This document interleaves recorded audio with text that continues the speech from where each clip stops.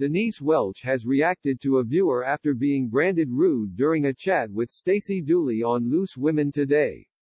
Stacey Dooley, 34, joined the Loose Women panel for a candid discussion on ITV where she talked about her new book as well as her most recent self-titled documentary Back on the Psych Ward, which aired its first episode on Monday.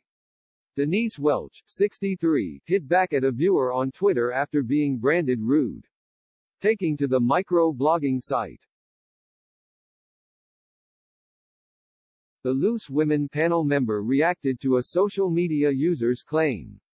Denise was alleged of turning her back on show host and colleague Charlene White during the interview. Twitter user, Summer Sherberry, penned, "Did anyone notice how Denise turned her back on Charlene when talking to Stacey Dooley? I thought it was such rude body language." #LooseWomen. Denise retweeted the message in view of her 515,000 followers.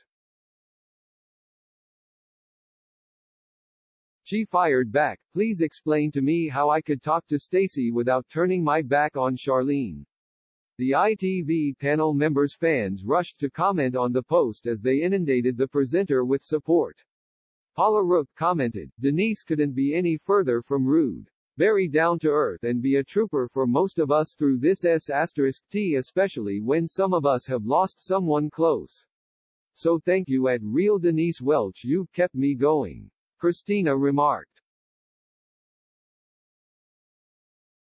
"Ignore them." Kaz Murphy added, "Some people would stoke a row in an empty room, and then go on Twitter to seek like-minded people. Best leave them to it, no point in looking for a reason with the unreasonable." During the program, Charlene had gushed over her co-star as the pair giggled together on air.